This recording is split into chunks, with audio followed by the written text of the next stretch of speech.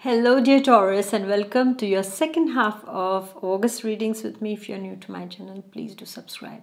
Let's see what's in store for Taurus, Sun, Moon and Rising. The third week for you of August is full of divine protection. You are being protected. If you have been suffering from any health issue, if you have been wondering how life is going to get better or not, if you have been struggling with some challenges, something regarding to your job, your relationship, okay, your health, your finances, then I see a divine protection upon you. The third week's energy is telling you, my dear Taurians, is that tread with wisdom, okay, walk ahead with wisdom.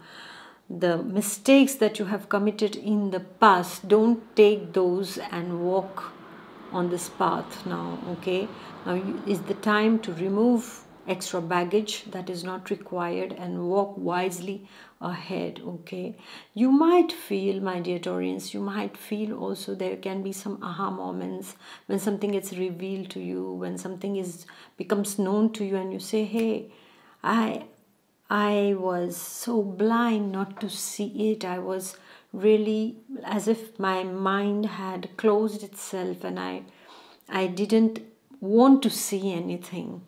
Yeah, and right now it's just like, like somebody does like that, and that the spell, or if you were hypnotized by something and just suddenly the reality strikes, okay, the illusion is broken for some of the Taurians is what I see also, okay. And I also see that whatever projects you're working on, I see that they will be successful in the coming times is what I see. I also see, my dear Taurians, that the divine is telling you in the third week is that, my dear Taurians, don't take any hasty decisions. Be very, very careful where you are investing your money, who you are acquainting yourself with, where are you, investing more energy.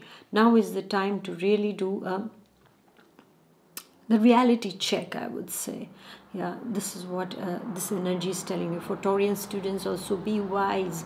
Don't just blurt out anything in front of a lot of people so that they take half of that information and pass it on to somebody, and then that creates misunderstandings in people. If you have had a fallout with someone, my dear Taurians, is that then I would tell you that in the third week is the time to use patience, love and compassion in order to patch up with your near and dear ones is what I see. You have to be the one to extend. Don't shut yourself down into things, my dear Taurians.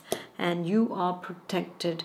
So I would like to tell you almost, my dear Taurians, in the third week of August, I would like to tell you to repeat it to yourself wherever you go, whatever you're doing, just inside of you say, I am protected, I am protected. You say that inside of you to, make that what we call the armor very, very strong, that armor of protection very, very strong is what I can tell you, my dear Taurians. And then in the last week of August, I see that you're dealing with the feminine energy. Now this feminine energy is a very, very loving energy, my dear Taurians. This energy, it can be that of your beloved, it can be your girlfriend, your sister, it can be your mother, it can be a new colleague, it can be a person at your, where you go. For example, if you're working, or rather if you are unwell, then this person is in the form of a nurse also. It's a medical practitioner, a specialist also. This lady is very loving, very giving, no hidden agendas at all. For some of the Taurian gentlemen, you might come across, or you might communicate with this feminine energy in the last week of August. It can be somebody you are at distance also, geographical distance from also, or it can be somebody very close to you also, and this person is helping you in some way is what I see, in some kind of some enlightenment is what she gets for you is what I see, my dear Taurians, in the last week. For some of the Taurians, you might get engaged to a person, or you might take your relationship to a new level with this feminine energy who is so motherly, so loving, so giving. Also for Taurian students, it can be a new teacher, a new principal also, or it can be a person in your family who is helping you out, or it's a friend of yours, my dear Taurian students, who is helping you out at this point of time regarding a particular issue that you are dealing with in your life. For some of the Taurian, the feminine energy gets some kind of financial aid, is what I see also. It can be your banker also, or it can be your grandmother, or it can be your mother. An elderly feminine energy is what I see in the last week. All in all, I see in the last week, this energy is very much a feminine energy that is dominating this week of yours. So it can also be on a global level that there is something happening with the feminine energy that is also impacting you, is what I see, my dear Taurians, in the last week.